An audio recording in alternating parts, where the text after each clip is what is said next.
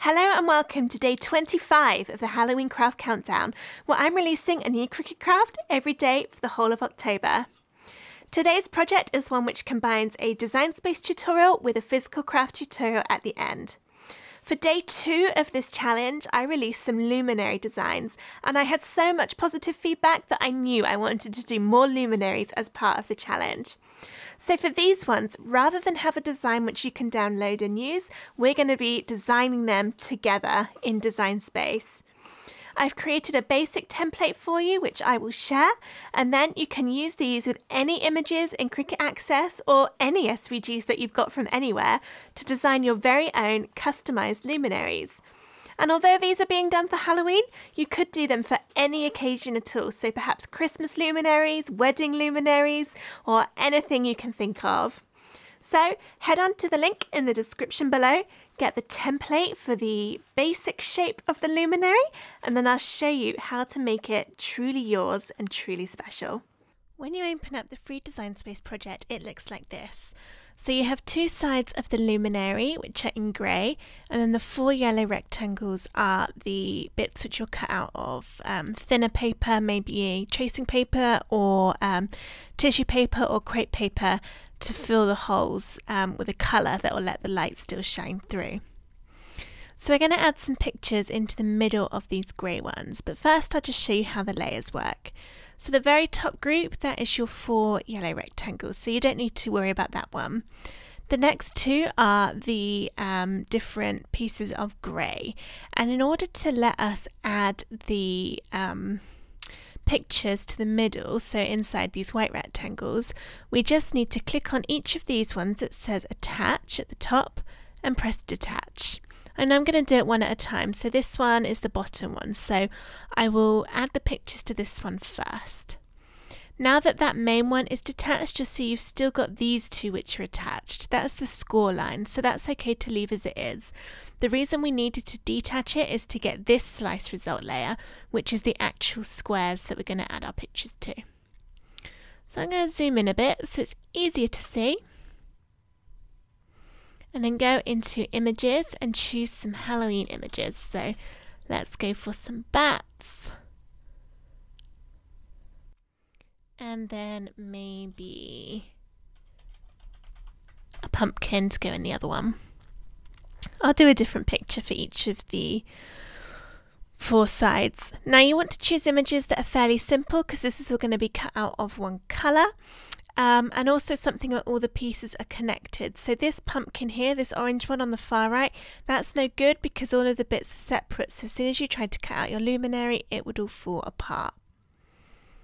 So I'm just going to have a little look and try and find some pumpkin, and I think that one's going to work quite well. So let's insert those two and see what we've got. Alright, so I'll do the bat one first. I'm going to change the colour to grey so that it matches my rectangle, and then see how this is going to look. So you want to make sure that the image overlaps the white square on both sides so that when you cut this out it will be connected. So I'll show you how to merge these layers together in a minute, but for now let's just get everything into position. So I'm going to do the same thing with the pumpkin on this side, and I want to make sure that the edges of the image don't go outside of the score lines for this section, because if they do then it might start going into the next side, which I don't want. So let's see, one pumpkin, and then let's put another one resting on the top. Okay, so that'll be 2 of my sides done. So now if I was to cut this out, it's going to cut around the edge of the bats and the pumpkin still. It's not going to join them together with the luminary. So we need to join it all together, but first I'm just going to hide the score lines. So click on the score lines, which is what says attach, and then you'll know if it's the right one because it highlights it over the top of the bit you're working on. I'm just going to hide that layer. And then I'm going to select all the other ones in the layers panel by clicking one, pressing Ctrl on my keyboard, and then choosing all of the ones in this section. So I've got the 2 pumpkins, the 2 bats, and this grey shape. And then down the bottom of the layers panel, I'm going to click Weld. And now that's joined them all together, so this is one continuous piece. So now I can turn the score lines back on by clicking the eye icon, click and drag it to the top so that I can see them, and then select the score lines, press Control on my keyboard and choose the world result, which is my luminary, and then down the bottom of the layers panel press attach. And it's really important you do that because that attach is what makes the Cricut machine actually score on the same bit of card as the luminary.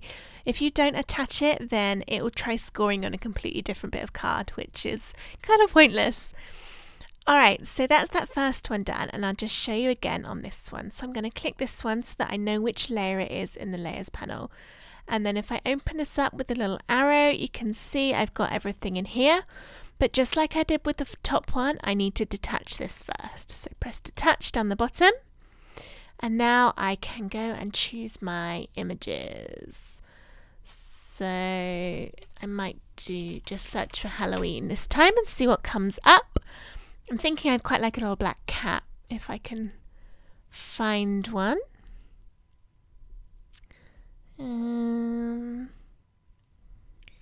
Let's see what we got. I quite like the hat, but I think I'll take out the wording because that would be quite hard to cut. Oh, that's quite a cute little ghost. Let's have two different ghosts. And then to go with the witch's hat, let's search for black cat and put in one of these. I want one that's quite simple. I might go for this one and just contour out the face because that would be a little bit too small to cut out effectively. Alright, so here are all of my pictures. There's this witch's hat and I'm going to take out the writing. So to do that, click the image and then go into contour down the very bottom right. Press hide all contours and then close that window, and that's got rid of the wording. Oops. So let's move the witch's hat, and then I'm also going to add the black cat over here. And this one I'm not going to connect on the left. I think it's good enough because it's connecting to the witch's hat and the bottom and the right hand side, so I think that's fine. But I am going to just contour out the face because I think that would be a bit too hard to cut out. And then the witch's hat, I'm just going to make that same shade of grey. Okay, so my ghosts are going on this one. Let's position these and change the colour to grey so it all matches. I just find it's easier to see if it's all the same colour. Alright, so this bottom ghost, he isn't connected on the right, but again that's okay because he's still connected to the other ghost, to the left and the bottom. So now, just like we did before, I'm going to hide those score lines by clicking the eye icon next to where they are in the layers panel. Select all of my images for this section, so the two ghosts, the witch's hat and the cat, and also select the grey rectangle behind it, and then down the bottom press world. Now I can drag those score lines back to the top. And what I'm also going to do just while I'm here is get rid of this little gap in between the ghost and the edge because that's really small. I think that would be a little bit hard to cut out. So I'm going to click it, go into contour, and then just click on that little gap and that will hide it. I can turn on my score layers by clicking the eye in the layers panel, and then I just need to attach this all together so that it will score on the correct bit of card. So click the score lines, press Control on your keyboard and choose the rectangle, and then down the bottom press attach. And then there is our customized luminary all ready to cut out. So I can go ahead and click make it and it will connect to my Cricut machine. And I'm going to change it to A4 paper because that's what I've got. There we go, that's annoying. I'll have to use two. Actually, my greaseproof paper I'm going to use, I could do as 12 by 12. Yeah, that should work. Okay, so now that I've got this, I can go ahead and continue and cut it out from whatever materials I choose. So I'm going to use some medium cardstock for the luminary sides, and then I'm going to use some kind of semi-transparent paper. So you could use vellum, greaseproof paper, tracing paper, anything like that for the inserts. And when I get onto that one, I will change the material type probably to light cardstock. Or possibly copy paper. I haven't quite decided, but it definitely won't need to be on medium cardstock. Alright, so go ahead and cut out your luminary, and then I will show you how to stick it all together. So here are my pieces cut out. I've got the two parts of the luminary and then my semi-transparent bits of paper to go in the holes. So first I'm going to fold along the score lines because that's easiest to do before you add the paper into the middle. So I'm just going to turn each one upside down and then just fold inwards along those score lines and just press down to get a nice crisp fold.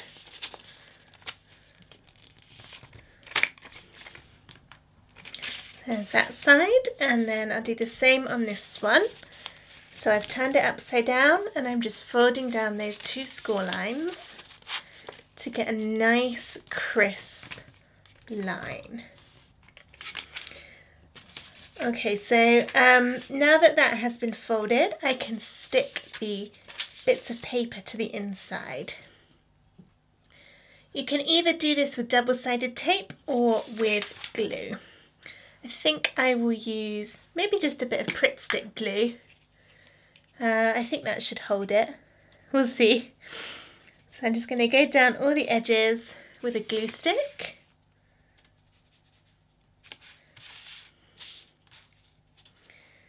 All the way along. I'm not going to leave any gaps because I want it to have a nice firm stick.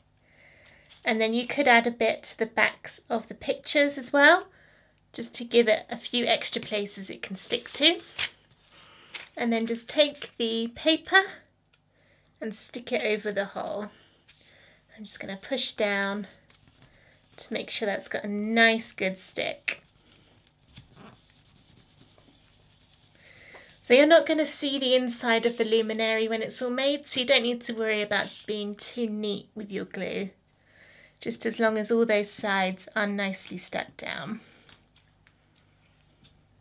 So on this one I'm just adding some glue to the insides of these pumpkins and again along the edge. Make sure you don't add your glue to the tab bits that we folded, because that's what we're going to use to stick the two sides of the luminary together. So I've got lots of glue on that one. I can take another one of my little pieces, oops, stuck that on there, and just stick it over the gap and make sure it's nicely stuck down. I'm not worrying about getting it even on all the different sides because, like I said, you're not going to see that. Alright, so now I've got the other side to do. And the reason we folded it along those score lines before sticking the paper on the inside is that otherwise, if you fold it after you've stuck it, the action of actually doing that first fold can sometimes cause the greaseproof paper to sort of pop off so it comes apart from the glue. But that won't happen now because we've already done the main folds. So that's just saving us from a bit of hassle further down the line.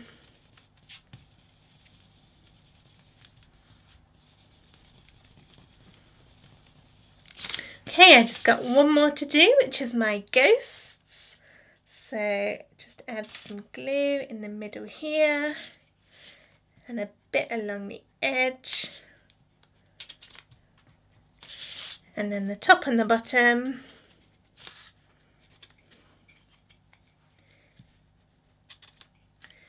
There we go. And then I've got the last bit that I can just stick over. Push it down. And there we go. That is my semi-transparent paper all stuck. So I've got a bit of glue there where I managed to stick it on top of the other one by mistake earlier. But generally, because we used a glue stick, it means it won't, you know, seep out the edges, so it's quite a nice way to do it. Alright, so whilst that is drying, I can prepare the double-sided tape to stick the two sides of the luminary together. And double-sided tape does work better than glue now, because if you use glue, you'll have to hold the sides together for ages for the glue to dry. But with double-sided tape, it means as soon as you put it on there, it is stuck. So I'm going to go down each of the tabs. So how this is going to work is we're just going to stick the sides together and then bend it round into a square shape. So I want to make this the right way up this time. So this is the front, and then I'm going to put the double-sided tape all the way down that tab on the side on the front of the luminary design. So let's put my tape all the way down so it will have a nice firm stick along that whole edge. And I'm going to do the same on the other one. So just a bit of tape all the way down the front of that tab.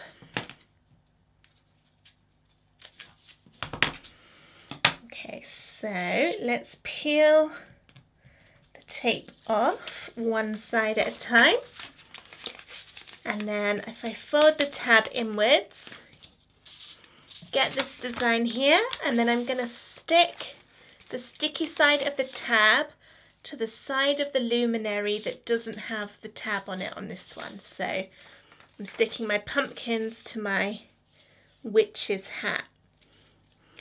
And you just line it up so that all of that tab gets stuck to that side. So you can see now that it's almost coming together into our rectangle. We just need to stick this tab to the back of the one remaining side.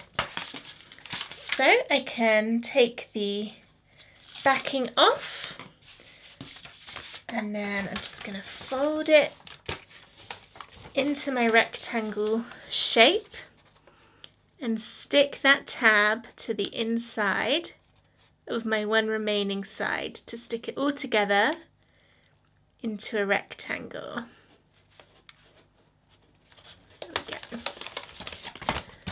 Okay, so that is my luminary ready. So I've got a nice big battery powered pillar candle. Make sure you use a battery one, not a real one, because obviously that would be a mega fire risk.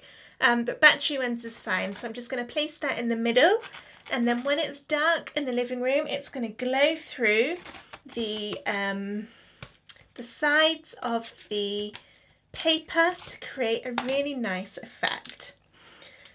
Now I have cut this one really big because my candles were big, but you could easily resize it in Design Space before you cut it out to make a smaller one. So maybe for votive style candles, which are much smaller, or even just some fairy lights you could put in the top, and that'll give you an even better glow out of all of the four sides. So I hope you enjoyed designing and then putting together your Halloween luminary, although of course this could be done for any holiday or maybe even birthdays. It doesn't have to be for Halloween. If you have enjoyed this video, please give it a thumbs up and subscribe to my YouTube channel for loads more Cricut crafts and Design Space tutorials. I've been releasing a new Halloween craft every day in October, so check out my other videos for loads more spooky crafts. Thank you for watching. Bye.